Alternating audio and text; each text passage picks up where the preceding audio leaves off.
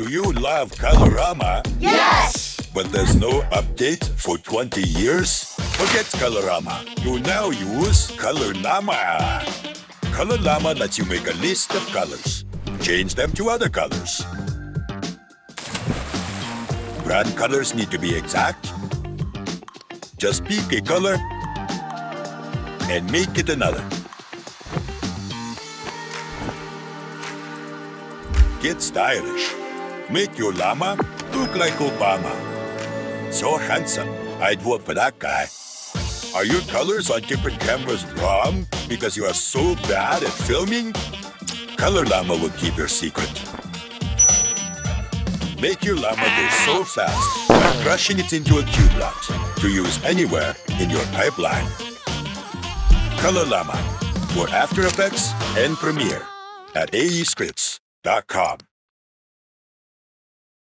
Alright, hold on, don't go anywhere. Let's run through each of these shots as quickly as possible to prove this plugin is just as easy as it looks.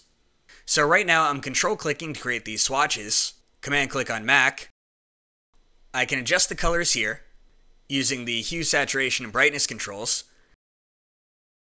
Or I can grab a swatch and use the color control. And it's that easy.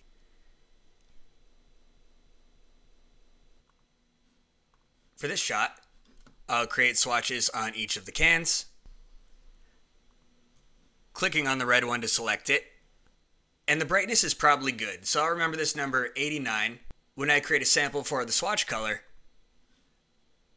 I'm just going to set this back to what it was.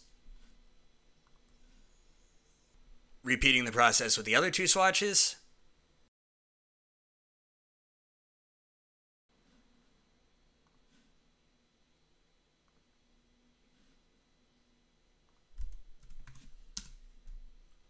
Okay, before and after, getting there.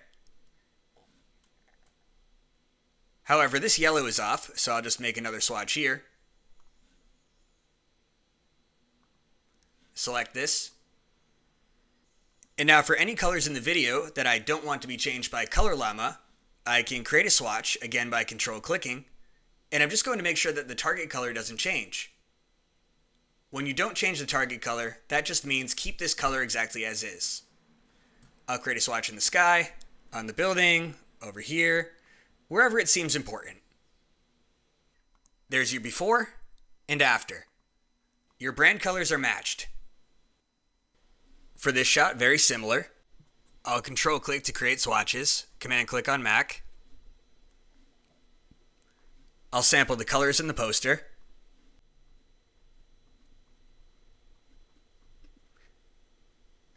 I want my style to be replace color, not change color, so the video is made only of the colors in my palette. And for the blend, I'll make it posterized, putting on some slight softness here. I can drag the swatches around if I want to try to sample different colors in the video and get slightly different results. That works.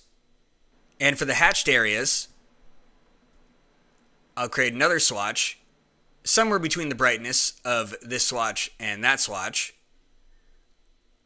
I'll bring the alpha value down, so that way you can see through it. I'll make a new solid.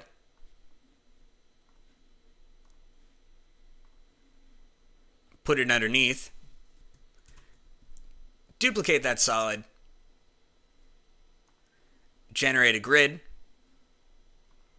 And make that grid yellow, trying to mimic the hatching you see in the poster. And there it is. Side note, for this shot, if you make it black and white, you can add a gradient here.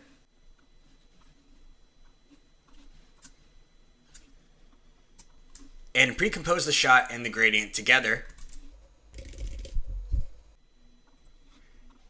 Then when you put on Color Llama, you can remap using ranges of black to white. Which of course you can sample from the original video.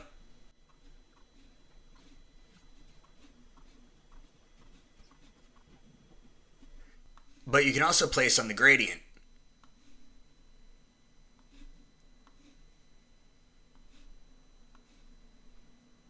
This kind of setup may make it easier to adjust. It's also great for visualizing the different color blending modes. And when I increase the LUT softness when using the posterized mode, it makes it easy to see how the colors are being distributed.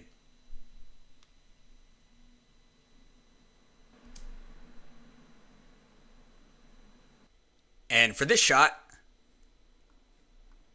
I'll do a time lapse, making my swatches smaller. Starting with black and white, creating a swatch for every color on the Macbeth color checker, and making the target color match the Macbeth color checker from the shot I want to match to.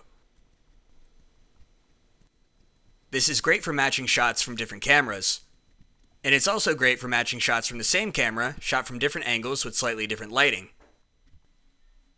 And there it is, before, after. There's a little flashing from the lens vignetting. You might have to keyframe your colors. We'll get into that in the full-length tutorial. But before I do that, one quick bonus. Here's the background. Here's the foreground, which is CG. I'll put Colorama on there, and I want to make this shadow match that shadow. I'll create a swatch here, and create a swatch here. On this one, I'm going to bring the alpha down quite a bit, and probably make it a little bit darker and just go by eye. As for the llama itself, I don't want the alpha value to be affected. So I'm going to make sure that this target alpha for this swatch is full. And then I'm going to shift click to increase the reach of this swatch all over the llama. I'll explain how this works and why in the full tutorial. There, now it's matched. Before, after. A lot more work went into this shot than just color matching, but it's a good start. Okay, so the whole point of this was just to prove the plugin works as well as advertised, but there's a lot more you may want to know. Check out the full tutorial at aescripts.com/colorllama and download the free trial to try it for yourself.